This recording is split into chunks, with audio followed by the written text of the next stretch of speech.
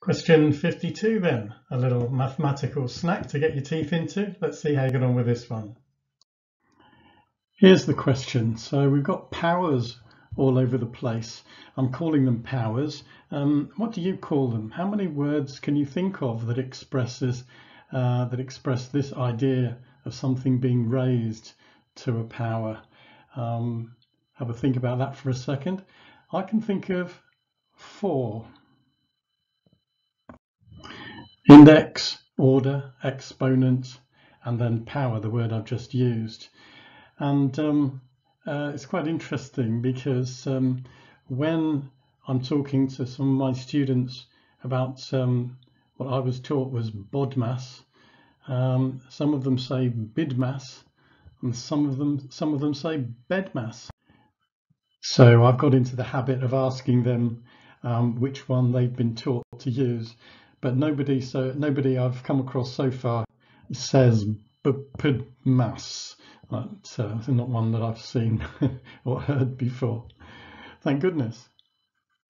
Anyway, I digress. This is the question again.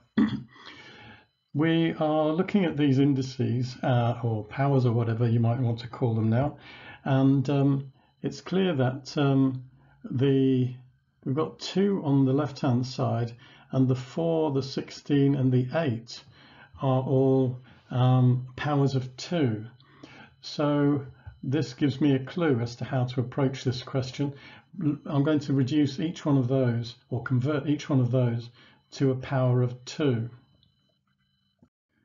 So I've converted the 4 into 2 squared here, the 16 into 2 to the power 4, and the 8, I've converted that into 2 to the power 3.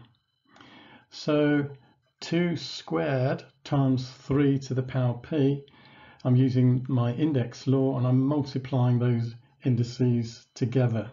I'm doing the same for the others as well.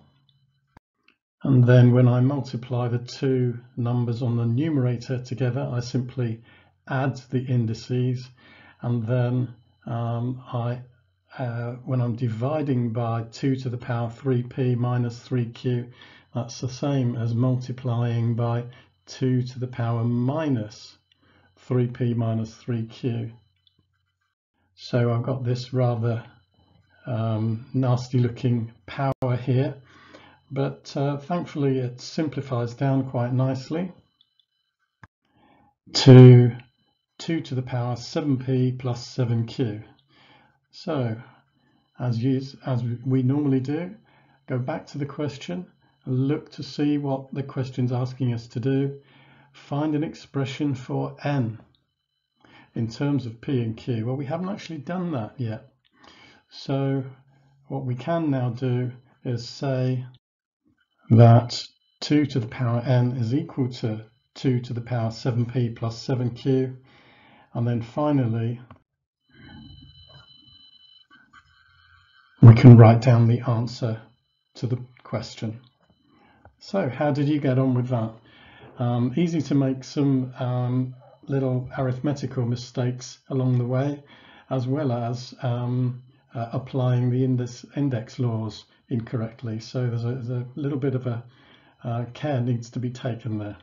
Anyway, there are different ways as well. You could do this in slightly different ways. Hopefully you got the same answer as me. If you did, well done.